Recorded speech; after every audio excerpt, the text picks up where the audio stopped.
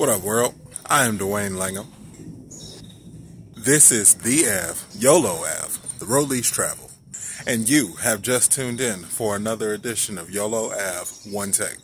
Today we're going to chop it up on a quick discussion I have about identity, character building. You see, one way or another, the words that you're telling yourself are either breaking you down or building you up for your future.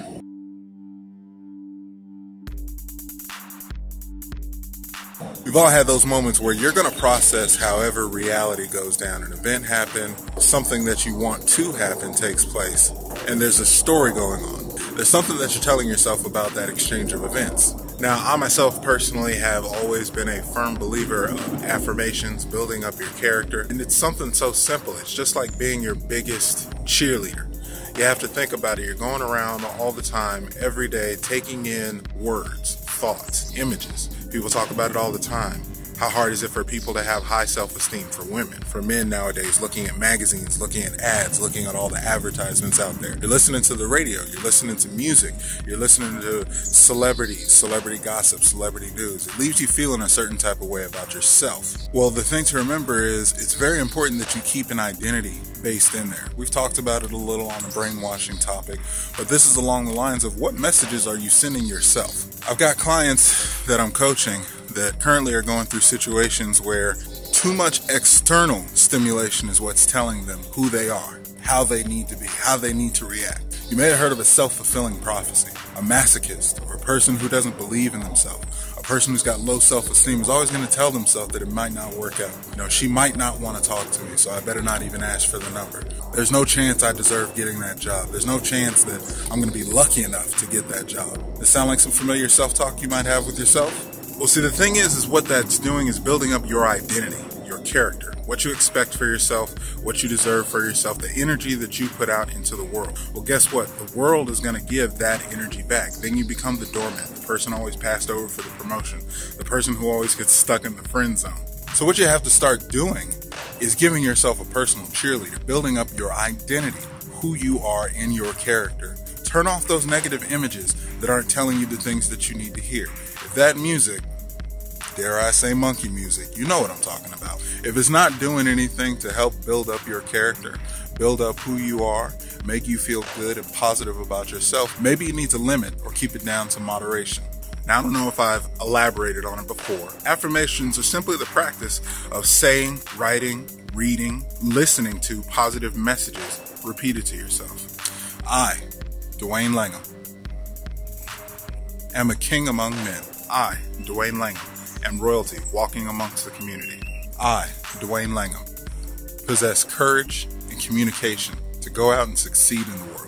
It may sound simple, it may sound like a fairy tale, but these things in my early 20s helped build my identity, helped build my courage, my self-confidence, my understanding of myself and my capabilities. Don't get me wrong, it's not to say that all this information is necessarily 100% accurate. That's the whole point. You hold the pen. You're writing your story. You're telling your life and how it's going to go. So why not tell a story that's going to be in your favor? You see, because that person, such as even my client, who's having a hard time breaking themselves down every time things don't go their way, or at least expecting the worst out of life, that's become their identity. So they go on 10, 20 years later, it's going to be even more deeply ingrained. It's going to be even more hard pressed as it already is. They've lived life so far always telling themselves they're not good enough. They don't deserve it. Look at their life's history. Look at their family's history. What are they going to deal with? How are they going to make any better? And mind you, my client is fairly successful. They've got a great career going. They've got some good things going for themselves in life. They're well accomplished, well educated. But still at the same time, because of the identity, because of the story they're telling themselves, they negate everything that's there and choose to process only the stuff that doesn't help them. Self-sabotaging attitude. Tear apart relationships, tear apart situations and opportunities that could benefit them for the better. Now, I told you about my affirmations, but I want to tell you how easy and simple it is. I've got a 5-year-old daughter. I'm sure you've heard her at the end of all of my videos. I think you're beautiful. Right now, a thing that she's picked up doing is celebrating herself. That's right. When something good goes her way, what's the first thing she screams out? Yay, me! Now, don't get me wrong. It's pretty goofy, but you got to think about that fundamentally. This is a 5-year-old child. So of her life experience, of her social experience, this is what she's learned to tell herself. I am awesome. I am great. Things are going good because I'm me, because it's supposed to go that way. How simple is that? But think about how many adults, think about yourself, think about the people in your social circles. How many people are going through this world and don't have a little cheerleader? You know, you used to have in the cartoons, they have the angel on the side, the devil on the other side. How many people don't have that cheerleader pumping them up, telling them, hey, you deserve it because it's you. He or she's going to want your number because it's you. Those people are going to benefit in this opportunity, and they know that you need to be involved because you're you. Anyway, that was just one of the topics that's been on my heart, helping a lot of people that I'm coaching through, and I wanted to share it with the world. Figured you guys can use it in your daily routine, pass it along. Feel free to look up affirmations. As always, I tell you, what goes in is what comes out. So pay attention to the music you listen to. Pay attention to the news that you're watching. Pay attention to what you're doing in your life. Don't spend your life sitting on the bench, watching other people in the court, flipping up and down the Facebook page to see what everybody else's updates are. Go out, live, and make some updates for yourself.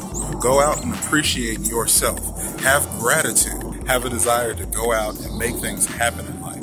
As always, fam, I greatly appreciate you tuning in. Love it when you like, share, and subscribe. As always, you got to pass the word along to anybody you feel can benefit from these kind, good words in their day.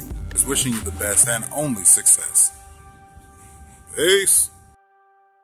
There is no easy way. Now, what does that mean? There is no easy way. Let me give you the best example for exactly what's going on in my life right now. You might notice the attire. I'm in the workout gear. Came up from the garage, getting my sweat on, getting that shape right, get me looking even better for the season for pleasing. This is your life. The only thing you're doing when you're going on vacation, getting away from your life, is getting away from what's not working.